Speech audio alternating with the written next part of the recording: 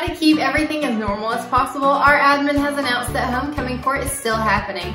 Here's how voting will work.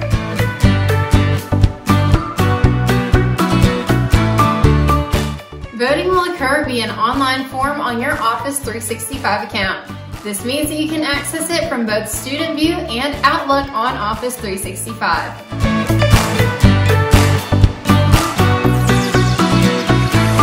To keep this as easy as possible, we will have 3 rounds of voting. For the first round of voting to determine our nominations, it will go from October 8th to October 12th. Then it will be narrowed into the top 10, and we will have a second round of voting to determine the court from October 14th to October 16th. Our last round of voting to determine our homecoming court winners will be from October 23rd to October 26th.